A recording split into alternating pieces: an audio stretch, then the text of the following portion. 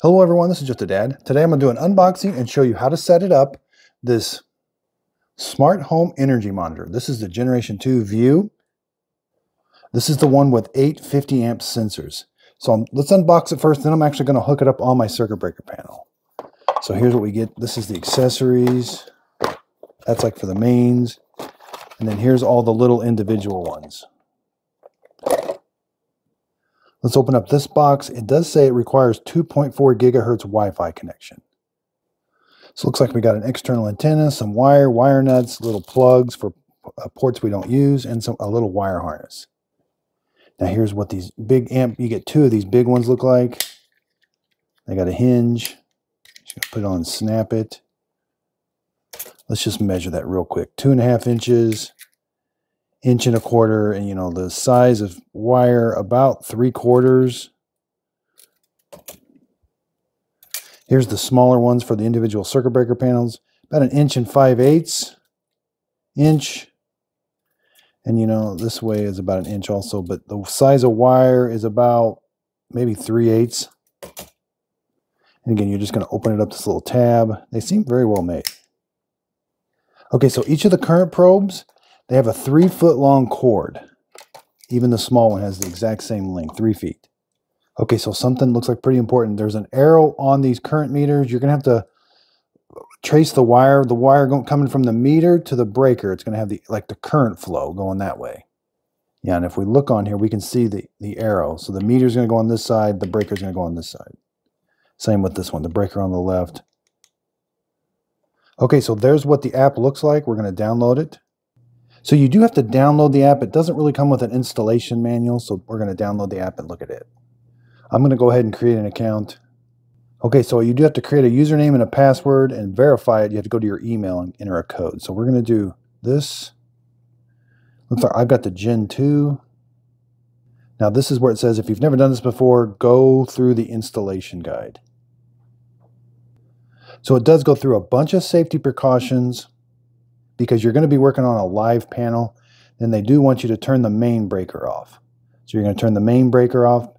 But again, up above the main, this will all be energized still. And you can call the power company. They are required to come remove your meter and remove power here if you would like that. So it looks like the antenna is to be run outside the circuit breaker panel. This part's going to be in the panel, and you're going to run the antenna outside. Now, they do want you to put the bigger ones across the mains. I definitely would call the power company and have them remove the meter so that your circuit breaker panel is completely non-energized.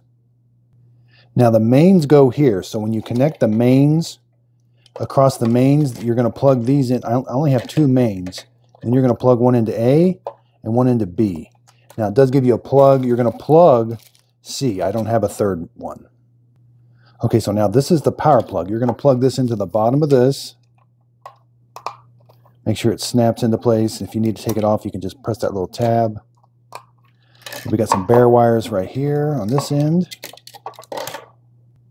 Now it does give you a warning saying you'll need to connect them differently depending on how many of the big amp probes you installed. So I installed 2 of the big amp probes. Okay, so I'm going to put the white and the blue are going to be secured to the ground or the neutral bus bar. So yeah, you just take these parts off here. Then it shows if you've got 2 open breakers, it says they're supposed to be 15 amp breakers. You can just run a black one to one breaker and a red one to the other breaker. That way you get each leg of the 240 volts. The blue and the white one are going to go to the neutral bar. Now, if you don't have an empty breaker that you can use, you can pigtail onto it. And that's what these are for.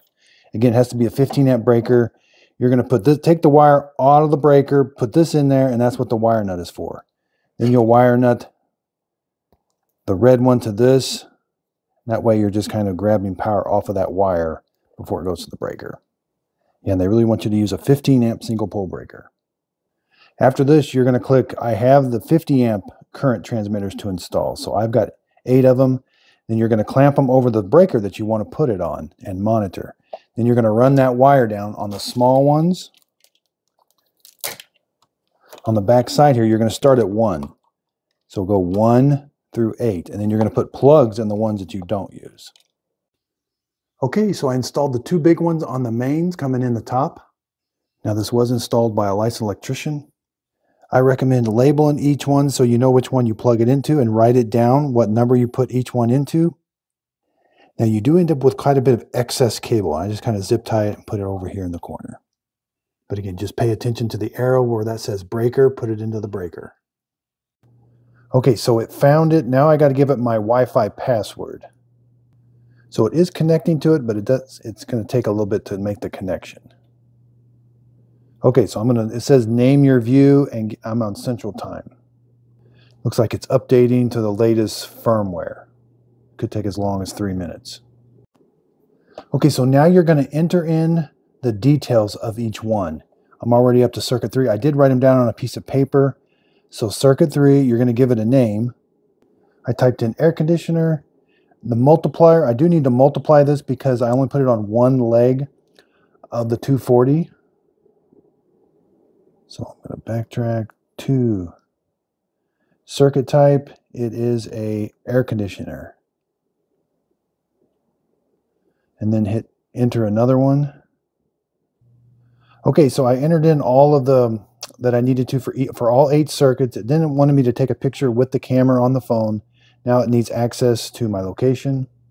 Okay, so you may want to take a picture of the tag on the thing you put in the circuit breaker panel, but I think this is it.